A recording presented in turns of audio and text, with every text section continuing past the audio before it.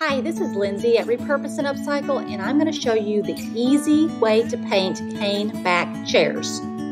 This is what the cane back chairs looked like to begin with. They were in mint condition, but they just weren't my style. The first thing you're going to want to do is clean or degrease the surface. Make sure you use a lint-free cloth and a good degreaser. Also, if you need to, lightly sand the surface. I'm going to use a chalk paint that doesn't require sanding. Next, gather your materials. The key to a good coverage on cane back furniture is with a paint sprayer. So grab your paint, grab your primer, and grab your paint sprayer.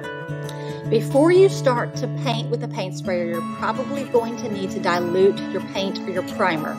There should be instructions with your paint sprayer on how to do this. Apply 1 to 2 coats of primer. The primer is important because it's going to prevent bleed through. And what I mean is when the old stain or color comes through the new paint. After the primer is applied and dry, apply your paint. Most of the time it takes 1 to 2 coats of paint. Isn't it amazing how paint can really transform a furniture piece? Once your paint is dry, replace the seat cushions. I chose to replace the fabric.